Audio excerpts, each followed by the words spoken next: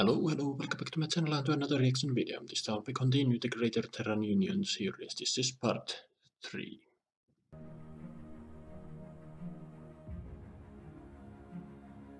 For decades, the Greater Terran Union had been confronted by a growing alliance led by their historic rivals, the Algan Republic. However, the rapid exploration and colonization of the Outer Rim had brought the GTU into contact with a powerful new empire known as the Terranisti Union.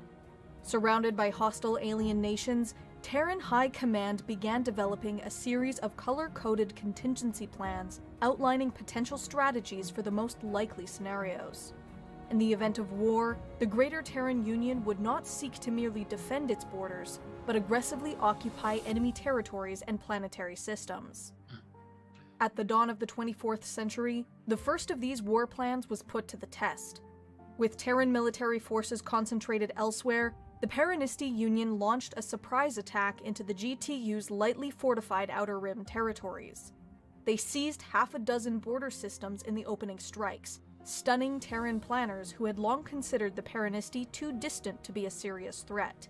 Damn. War Plan Case Yellow was immediately executed, but with most of Fleet Command still stationed along the border with the Algan Republic and Rixian Galactic Directorate, several of the Greater Terran Union's newest colonies lay almost completely undefended. Right in the path of the Terranisti advance was the mysterious An opportunity Doria system. arises, you Home to strike. extraordinarily abundant mineral deposits, Doria's asteroid belt had been a prime candidate for exploitation. Yet mysterious sensor readings from deep within the system had delayed these plans. Memories of the disastrous encounter with the scavenger construct lingered among the Marshals, and it had been decided to observe Doria until its true nature was discovered. When the Terranisti fleet arrived in the Doria system, the GTU's suspicions were confirmed. Hundreds of living attack craft swarmed from previously dormant asteroids, slamming into Terranisti warships, sowing chaos and confusion. While not enough to break their armada completely, by the time the Terranisti had recovered and scoured the creatures from Doria, Terran Fleet Command was ready. Oh, In what would Apex later be bitch. known as the Battle of the Binary, the largest Terran task force ever assembled engaged the Terranisti, crippling their advance in a single decisive blow. Within 2 years, every occupied system was liberated, and the invasion of their space had begun. When the Terranisti were forced to sue for peace, the Greater Terran Union had seized much of their territory across the Outer Rim. damn. Case Yellow was a success. The war against the Terranisti and the transfer of military forces to the Far Rim territories had emboldened the dissident elements of the GTU, especially within the volatile occupation sectors. On the world of Yidru, a planet-wide revolt by Rixian sympathizers overthrew the local Terran garrison and declared its independence. When Land Force Command fully mobilized and was able to respond, Yidru had already rejoined the Rixian Galactic Directorate.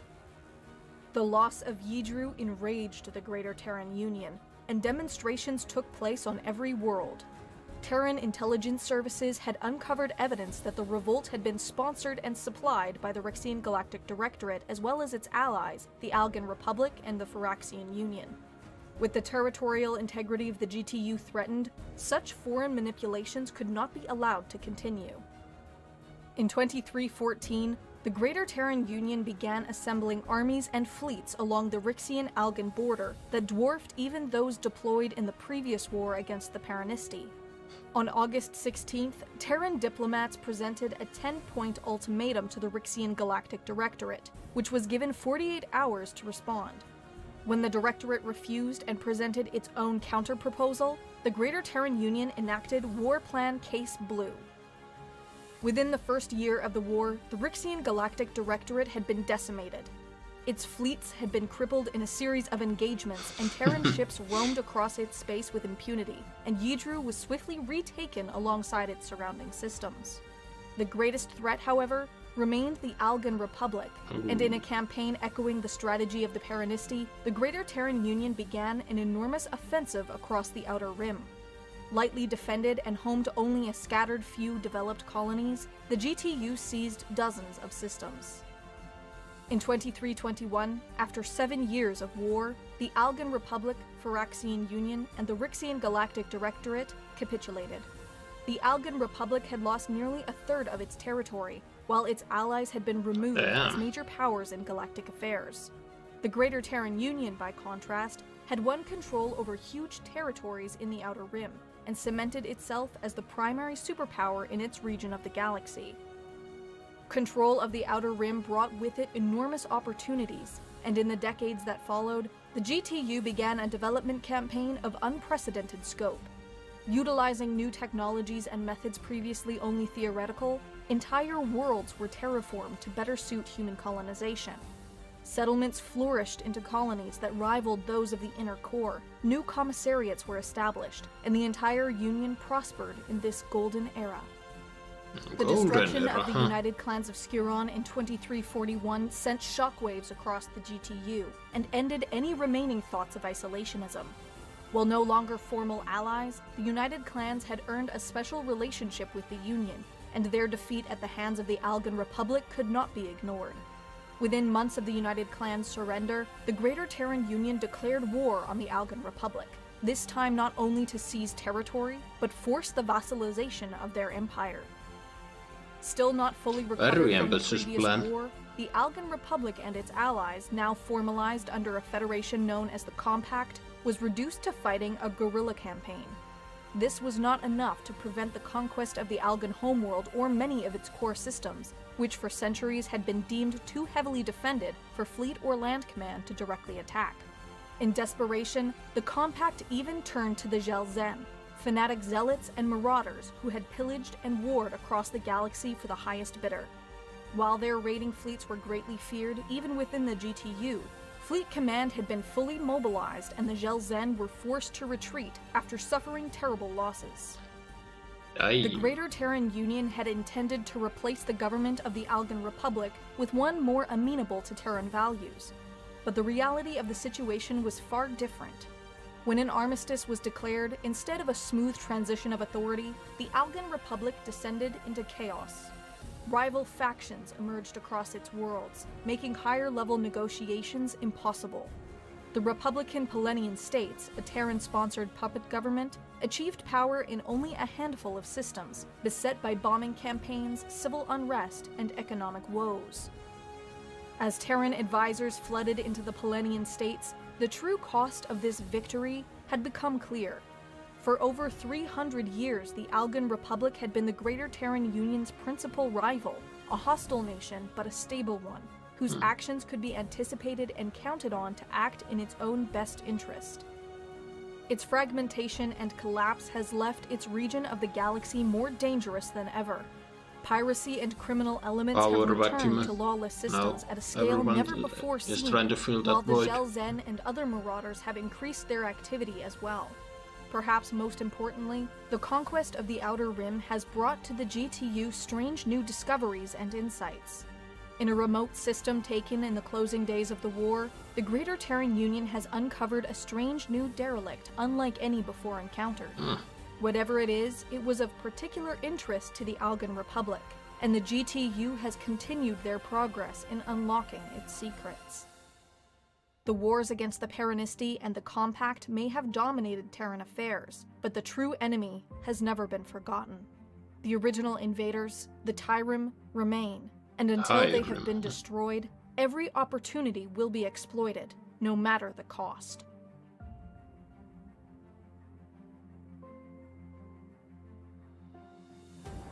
Oh, there you have it, folks. That was part 3 of Greater Terran Union, and yeah, this was a fantastic episode. Honestly, this went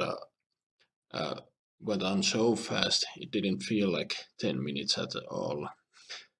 I was even a little upset that it ended so fast. The storytelling was just too damn good, and everything was so damn interesting. A lot of action in here, and really, it's really interesting to see all that there are a lot of other factions in the galaxy. Algan Republic being the biggest rival to the Union. But yeah, a lot of warfare, and yeah, the Union was put to the test with. First there was this whatever they were called, they invaded. While the Union's fleet was engaged elsewhere, they pretty much had a free reign in the outer rims, and system after system fell to their grasp. And it wasn't until they entered this whatever asteroid field with some valuable minerals and whatnot. Little did they know there was something left behind. I think this was the in part 2 they explained that this is the place where there were a lot of destroyed spaceships just drifting, and when Terran ships came, some bizarre harvester ships showed up and destroyed most of the Terran fleets and whatnot. So I think this is that place. And yeah, and then the Terran Union saw an opportunity to strike them down while they were dealing with the invaders were facing a battle on two fronts pretty much, and Terran Union reigned supreme and took back what was taken. And then later we had this Ye-True rebellion. Not gonna lie, it's interesting seeing these names. You have Yamato, Germania, Warsaw, and then you have some weird alien systems here as well. But then, yeah, a lot of interesting stuff, and yeah, humanity really proved that they know warfare, and whatever came, they conquered, and quite literally. Even the Algan Republic, that was their biggest rival, eventually fell, and now humanity is terraforming. They mention it's the Golden Age. But yeah, so if this is the Golden Age, I'd imagine there's gonna be a downfall at some point. And all this happening while they're still waiting for the real enemy, the first enemy. I know they mentioned their name, but I already forgot. I'm shit with names. I'm not gonna lie. I'm absolute garbage trying to remember things. But yeah. Also at the very end there was some interesting part. They found some mystery thing from the Algan Republic. Derelict something, and yeah, then the episode ended, and I just need more. But yeah, once again, a fantastic episode. What do you guys think? Write your thoughts down below. Hope you enjoyed my reaction. Comment, like, subscribe if you want, and I will see another video. Bye.